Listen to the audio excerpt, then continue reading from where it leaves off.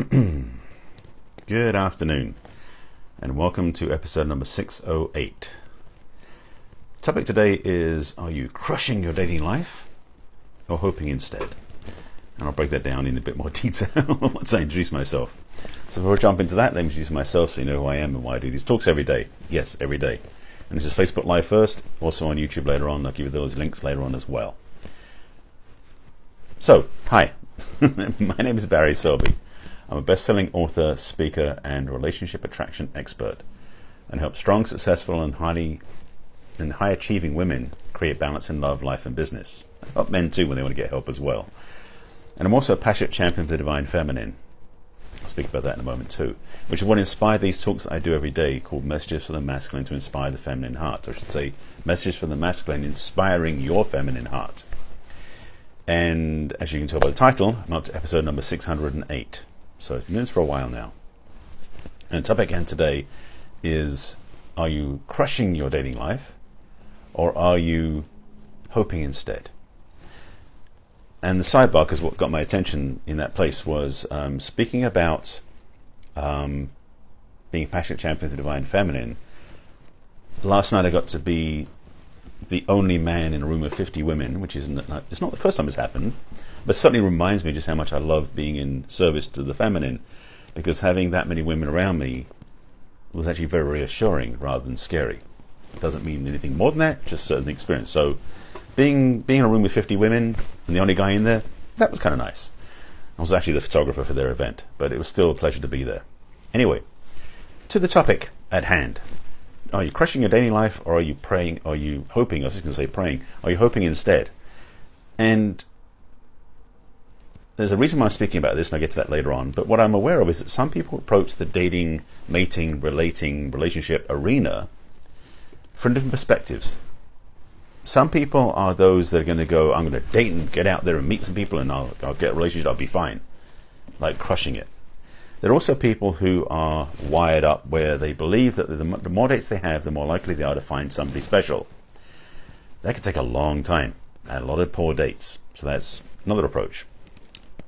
Another approach, a third approach, which is really what the second part is, they basically sit at home with their fingers crossed and hoping they're going to meet somebody. Well, they actually might go out and do that too.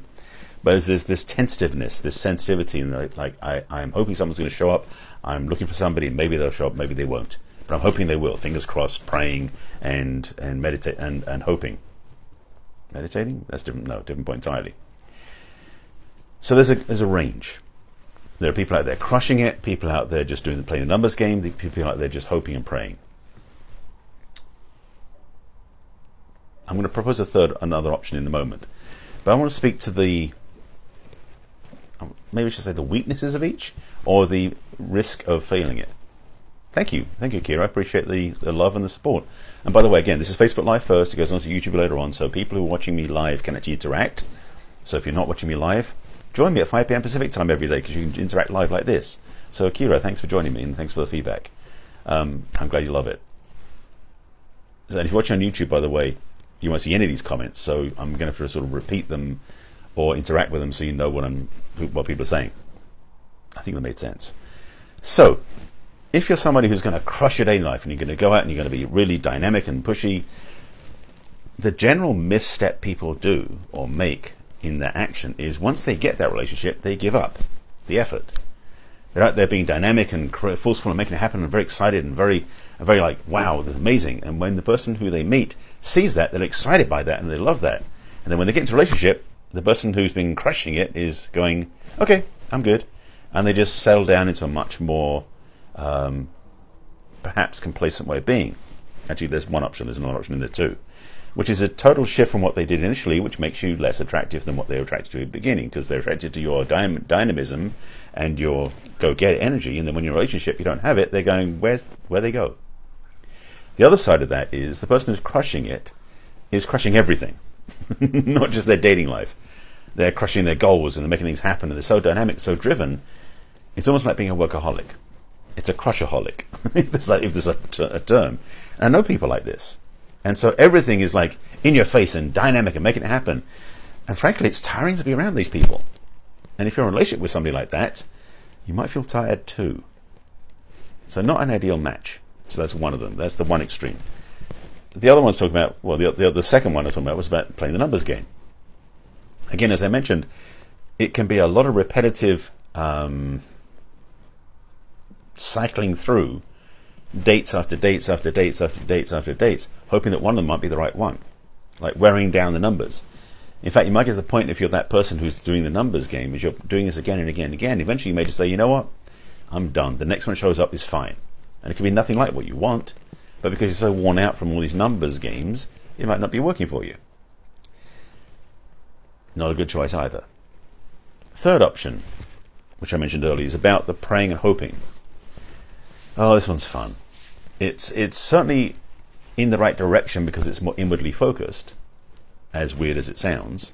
But when you're praying or hoping, you're in your own space at the time versus out there trying to check off people or crush their dating game or out there doing other things. So you're making a step in the right direction. However, it's still missing a large piece, which I will get to. So the person who is hoping and praying is usually more tentative.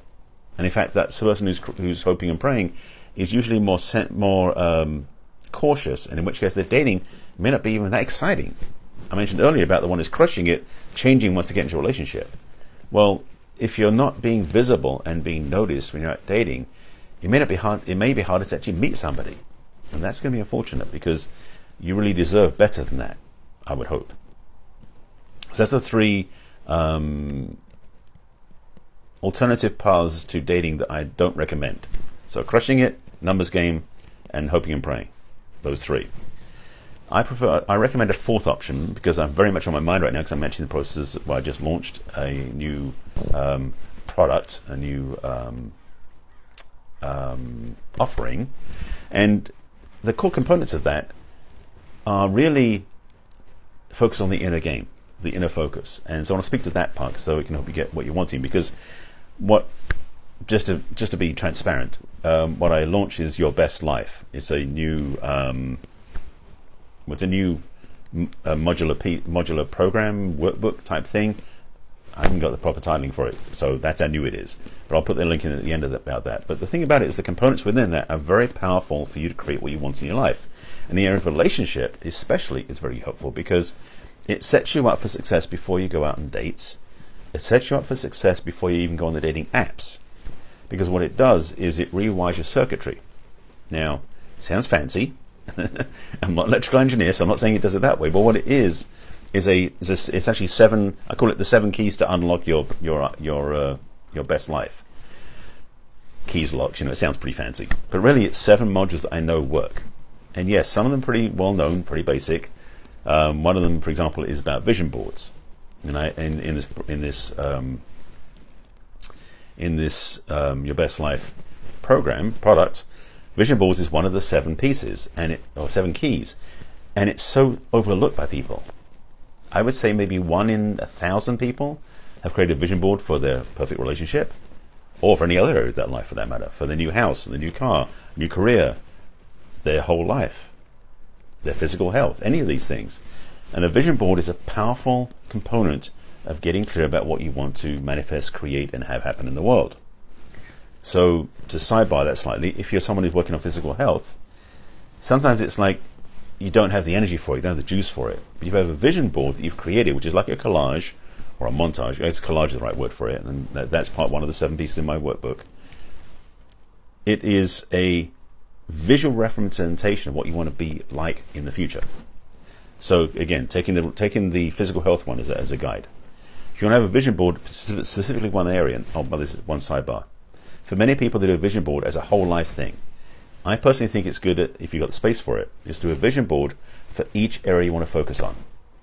So if you are someone who, for example, is working on your health, and you want to have a great life, and you want to be in physical shape and take care of yourself, I recommend you do a vision board just for that area. And of course, for a relationship as well, because that's the one I was talking about initially. But let me just do a sidebar for the health one for a moment to show you a different viewpoint. So the vision board is something that, first of all, most people forget to do this one thing, and I'm going to tell you what it is. I'm not going to hide it from you, but it's in my work. It's in the guidance I provide. Is a vision board must have a picture of you on it. Most people have vision boards on their walls if they do have them. And again, 1 in 1,000 people does a vision board. Well, 1 in 1,000,000 maybe does it right. So if you're one of the people who's not doing it right, here's some clues. First of all, you must have a picture of yourself on the vision board, because then you're in the picture, literally and energetically. The vision board for health would be decorated with all these different things that would be ideal. So it might be pictures of people like that maybe look like you or feel like you. It doesn't have to be exactly the match, but feel like you. That they're running or cycling or swimming or exercising at the gym or just laying out on a beach in perfect shape, whatever that is. But having images that are on the vision board are ideal ways of accelerating the process to get where you want to go. So again, if physical health is your goal, a vision board that's around that area works really well. If it's about relationships, a vision board that has pictures of the scenes you want to play in. Maybe it's a couple in bed, maybe a PG version, depending on who's around your life. But if it's private, do whatever you want. But it could be a couple walking down the street, or sitting in the park, or going on a vacation together. Or it could be the person you're looking to be in relationship with. If you're a woman looking for a man, maybe you see him, the picture of him on his knee holding out a ring. You find pictures that fit the vision you want, the energetic, the feeling you have. And by having a vision board, it adds to the toolkit. And again, this is one of 7 things that I teach in my Your Best Life product. It's not a program per se. It's not like a modular. You basically get the whole thing and you work on it. It's so clunky the way I say that. So whatever area of your life you're putting energy into, one of the things I recommend of the 7 is to do a vision board for it. It could be about money. It could be about health, about relationship. It could be about adventure even, or traveling. So pictures, and also, I forgot the other piece, is affirmative statements and words. Now, if you're somebody who doesn't get a lot of magazines, because magazines are fading out a lot, ideally magazines are better, but if not, just do Google searches on your computer. Sorry, do web searches. Have to be platform agnostic. Web searches for images and the thing you're looking for. Images and romance, images and health, images and fitness, images and travel, whatever that focus is. And find images you can find on the web, print them out on a color printer, or take them somewhere you can print them out, and then stick them on a vision board, because the vision board has more energy when you're physically interacting with it. Now, I have done a vision board on my computer before. Not quite as powerful, but it's done where I had a virtual corkboard and I had stuck images on there and I put words on there as well. It helps because it's on my laptop, so I can see it every time I boot up my computer. But a physical vision board, I know from experience, has even more power. So that's one thing I recommend if you're doing for a relationship. If you don't want to do crushing it or praying for it, starting with a vision board is a good place, because it puts you in tune with your intention.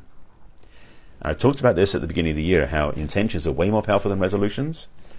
Also, intentions are not date specific, meaning they don't have to be the beginning of the year. And as we're now at the end of January, it's a good time as any other time to bring them out. So setting up intentions for what you want to create is a powerful place, and the vision board is really a visual affirmation of that intention. So don't ignore them. I recommend them highly. So that's one of the 7. I'm going to give you a second one. Yeah, I'm going to give you a second one. I'm a big fan of gratitude. It sounds so silly to say that. But if you're someone who's out dating and you're not having a lot of luck, you may be spending time cursing and hating the fact you're not getting dates that work for you. Maybe you're feeling like there's no good ones out there and you're just fed up with it. Well, what you're telling yourself is there are no good ones out there. And you don't want to affirm what you don't want. So one of the ways around that, rather than saying, oh damn, I have to change my languaging and affirm it, which is, yes, you can do that. But one of the simple things you can do, and I recommend this highly, I've talked about this before, and again, it's in my program. Actually, I recommend a gratitude jar. In fact, hang on one second. Get behind the camera here, because I'm doing my own one. Ta-da! Gratitude jar. So this is my own, for my own purpose, because I'm actually running the process myself. But a gratitude jar or a gratitude journal that you can use to affirm and thank yourself for what you've been through for the day, for the process, is a powerful tool, additionally to the vision board and a bunch of the other things I talk about, to set your energetic state towards where you want to go. The vision board sets up an attractant to draw you where you want to go visually. A gratitude jar works on the feeling level to really fill you up from inside.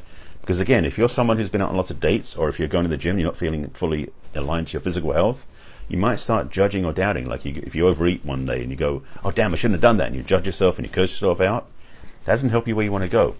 If you had a bad date in the dating arena and you're not getting what you want there, judging yourself is tempting but not recommended.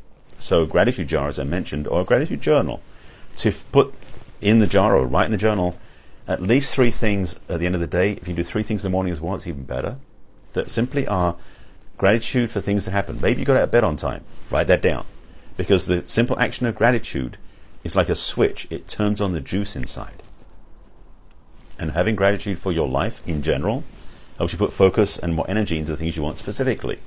So again, if your dating isn't necessarily working the way you want, having a gratitude process. No, you're not? What do you mean, no, you're not? I'm not sure what you're saying there. Is it Jiten? Sorry, you said something like, no, you're not. I'm not sure what you're answering or speaking to. Having gratitude for what you have in your life. Maybe you had a great breakfast. Maybe you got to hug a friend. Doesn't have to be massive stuff. You say, well, I got the new contract. That could be great. But want to be grateful for every little thing. Again, minimum 3, maybe 5, at least in the evening and as well in the morning if you can do it. Because when you do that, not hoping. The question of the live video. Thank you. I wasn't sure what you were responding to because I was way beyond that now. Thanks for joining me, by the way. Yes. So having gratitude for what happened in your life is absolutely fundamental for having a better life in period. Because there's a statement in Spiritual Principles. Kira was saying, everything that you're sharing makes so much sense and so simple. Such an available elements to add to dating life. You're very welcome, Kira. This is my focus, this is my work. If you haven't seen my broadcast before, I've got, well, plus this one, 608 talks about this stuff. So I'm absolutely here to serve and help. So you're very welcome. And I mentioned that I'll put the link in at the end when I sign off for the Your Best Life piece, because it has extremely simple, like these, again, vision board, gratitude jar are two of the 7 elements that will help you get what you want to get in every area of your life. It can be focused on relationships, focus on health, it's actually in the introduction I think I have is 10 or 12 I believe different spokes of life. I have a wheel of life I've created, which is 12 spokes, and you look at which ones you want to focus on, and you can use it for any one of those or all of them. So again, gratitude, vision boards are just 2 of the 7 elements I talk about in Your Best Life, and you can apply it to your relationships. So so okay, you didn't know that dates coming up soon. Well, good. I'm glad you're having some fun there. I'm going to say Jiten. I'm not sure if it's Je or Je or something else. But yes, so thank you. One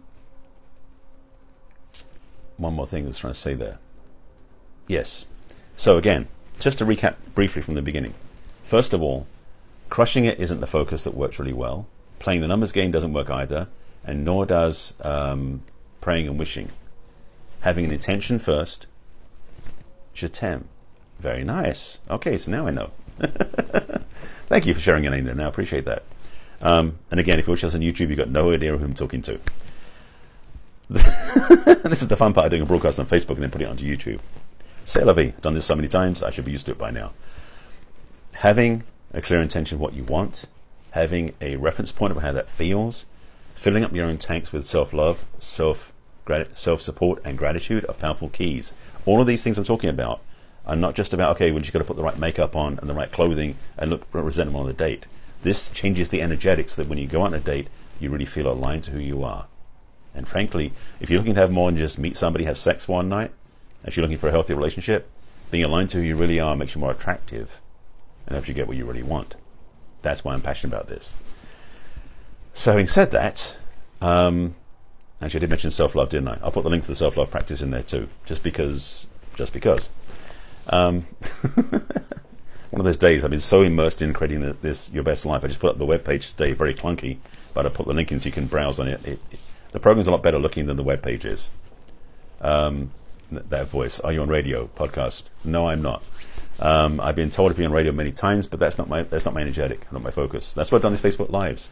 It's a vehicle through which I've been able to talk many times, sometimes to nobody, sometimes to hundreds of people, as a way of sharing my message. But I'm definitely going to be on stage this year, speaking in front of audiences. That's my focus and that's my stretch goal for this year, to be speaking in front of live audiences on stage, because this is easier on camera, as fun as it sounds.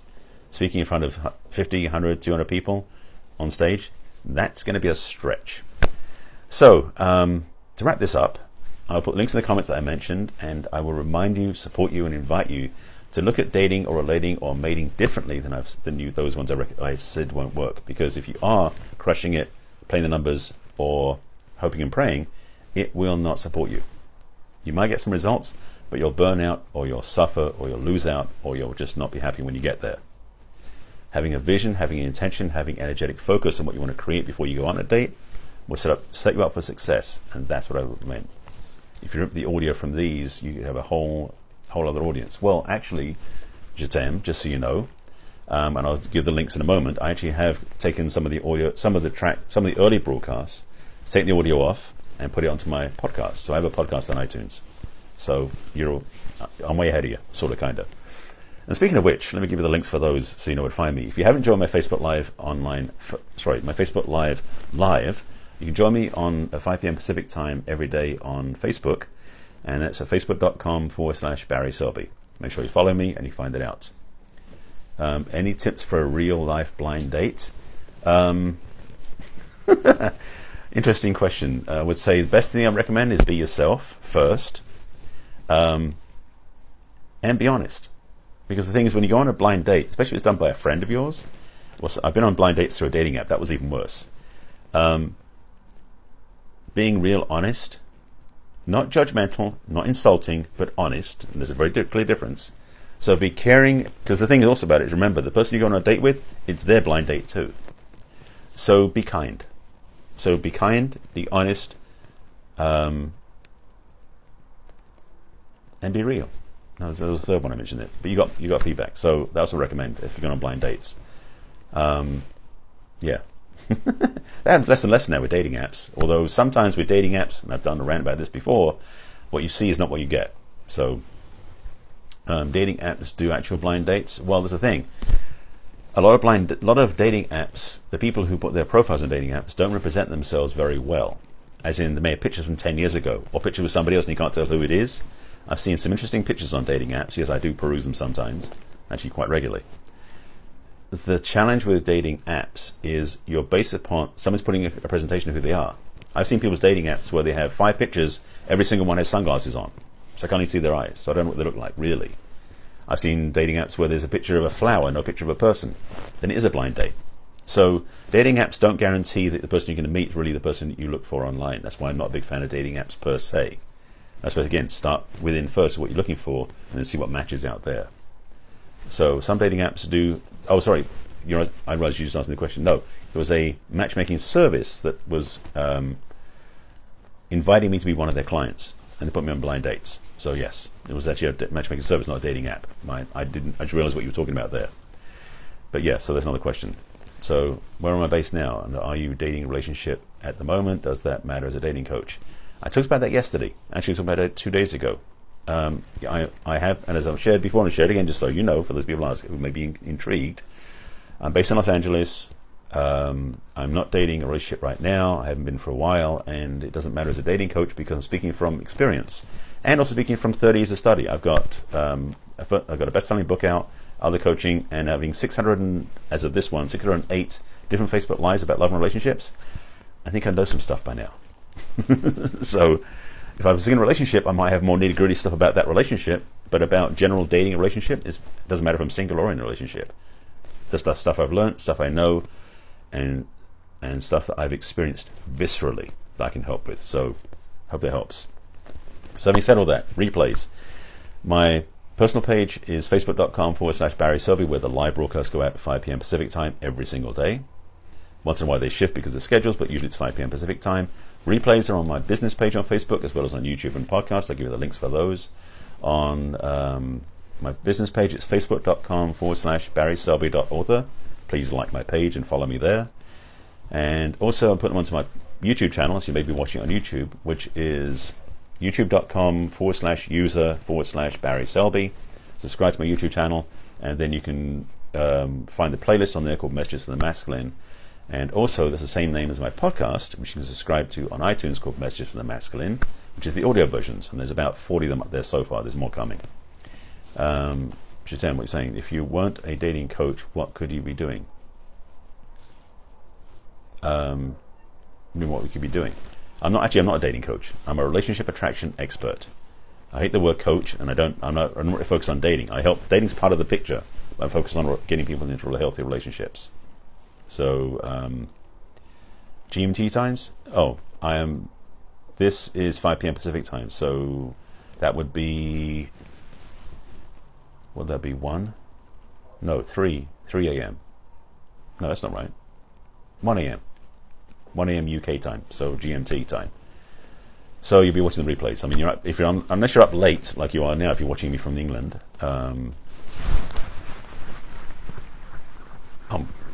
You mean what I mean? What you mean? Well, I think it's your first time tuning in. I haven't seen your name before, so nice to have you here. Thanks for being with me. So yeah, I'm West Coast California, so I go 5 p.m. Pacific time, which unfortunately is right now is 1 a.m. UK time. Yes, I know my dad's there, so I do know the time zone difference, because when I'm calling, I have to call early in the day. So, all right, so replays, I've only way to find that. I'll put the links in the comments for your best life and self-love practice.